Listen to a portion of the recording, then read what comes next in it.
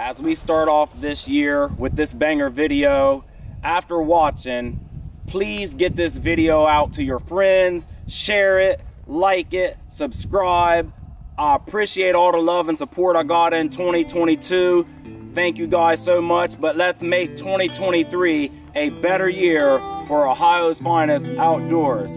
Thank you guys, man. February 20th, winter bass fishing. Yeah. Freaking giant, baby.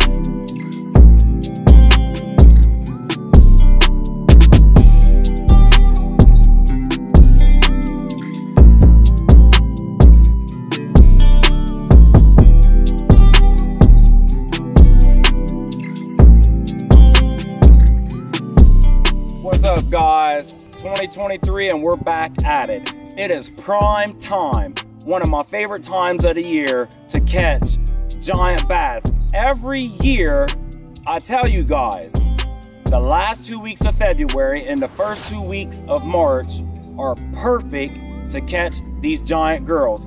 You're definitely going to sacrifice bites, but if you're looking for the bass of a lifetime, the time is now. We got some great footage coming for you. Hawgzilla 2, which was caught a week ago. But a lot of you guys say, Bass Curtis, can you give us a little demonstration of the technique that you used when chasing these giant bass? Let me start with this right here. This is actually a 1/4 ounce black and blue jig from Blue Rock Custom Tackle.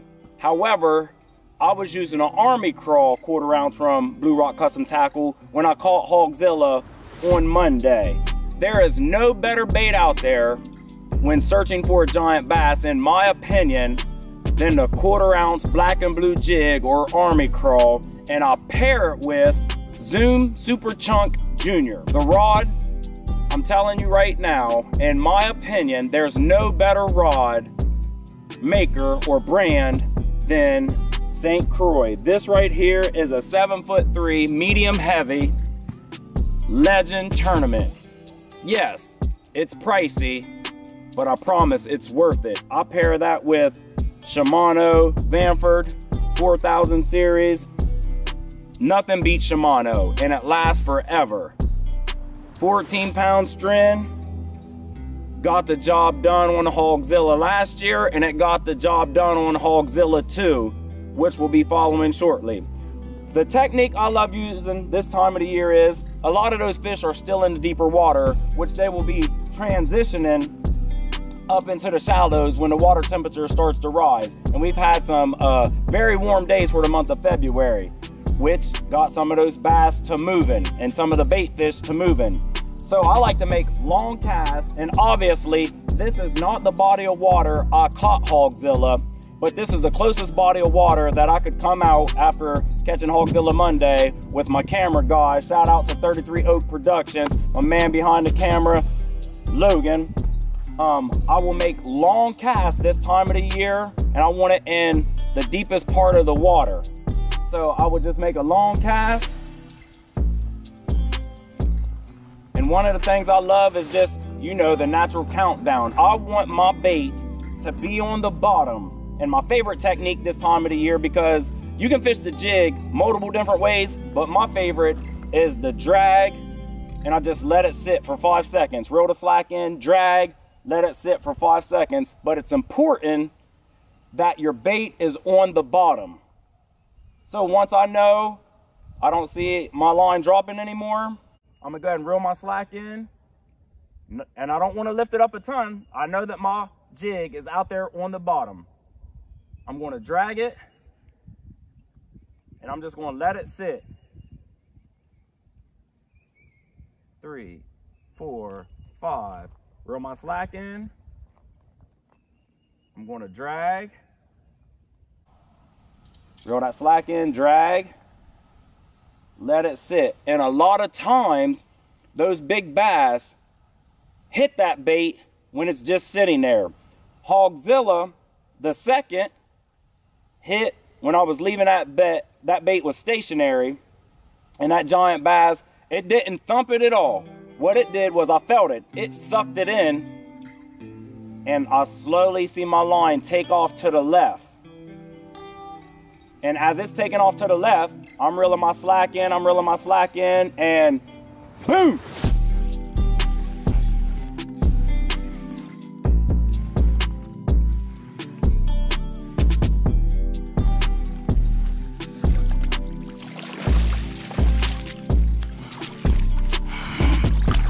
Big girl. Big girl. Boom. Oh, yeah. Woo. That's a giant.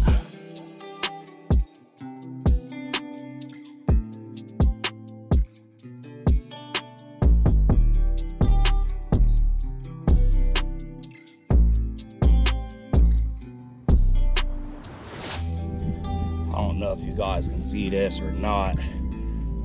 Woo. February 20th, President's Day.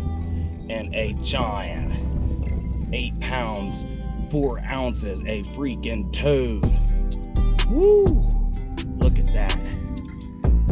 Yeah. Freaking giant, baby. Yeah, let's go. I don't know if you guys can see this or not. It is a freaking toad, baby. February 20th, winter bass fishing, Blue Rock custom tackle jig, 8 pounds, 4 ounces, and I mean an absolute giant for the state of Ohio. Look at that. Let's go, baby. Look at that right there. Oh my goodness, let's go, as my son would say. Let's get one last look at that right there. Woo! One last look. Getting ready to let this beautiful bass go.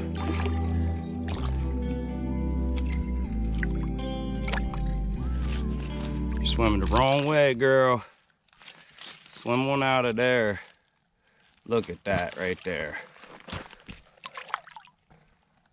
Swim on out.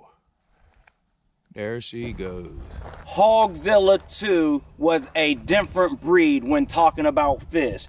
When you see the video and you see me hold it up, man, it is a football of a fish. Usually they say smallmouth bass look like big footballs. This was a double football. From the head to the tail was giant. And if you pay attention to Hawgzilla 1 and make sure you watch the original Hawgzilla, I say in that video, I caught Hawgzilla on a new moon.